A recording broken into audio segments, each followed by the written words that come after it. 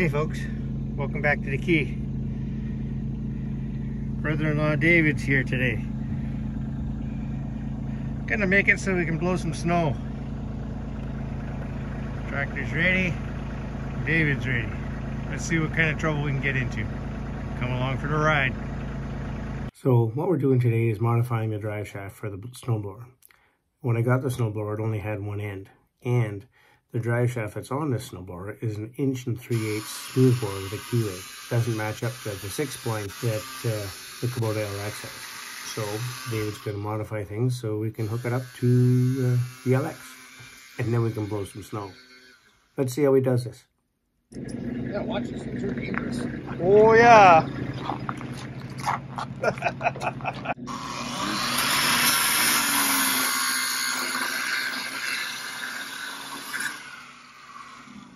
Hey David, how dangerous are they? Pretty. So this little project is exactly that for David. He's equipped quite well for much larger projects.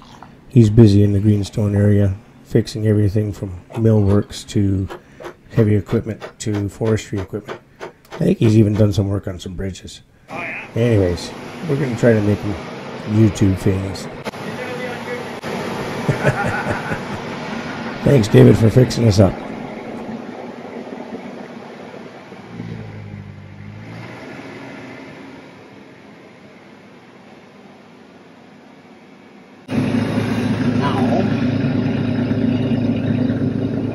She's welded too? What's that? You figure she's welded too? No. Can't be. There's nothing to weld through. No.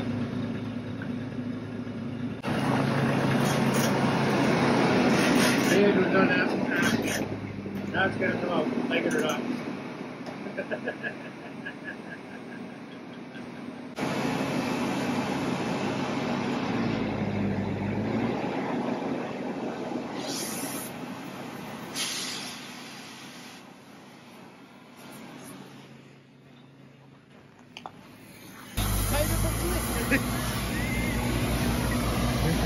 can't be tight if it's liquid, is it right?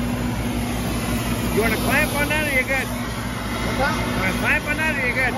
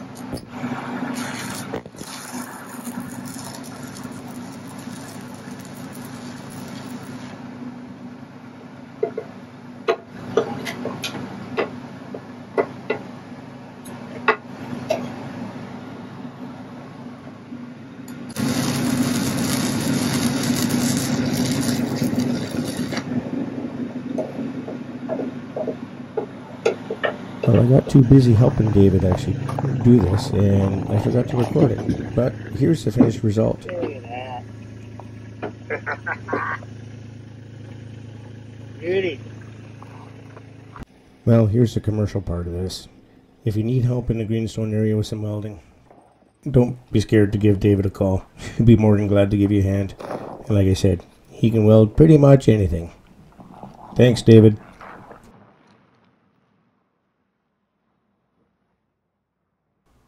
And with that fix, that means we can do something. Let's go blow some snow. Hey folks, thanks for making it back to the key. If you're new here, don't forget to subscribe, like, give us a thumbs up. Don't forget to hit that bell. Thanks for coming by. Stay warm, stay safe. Till the next time.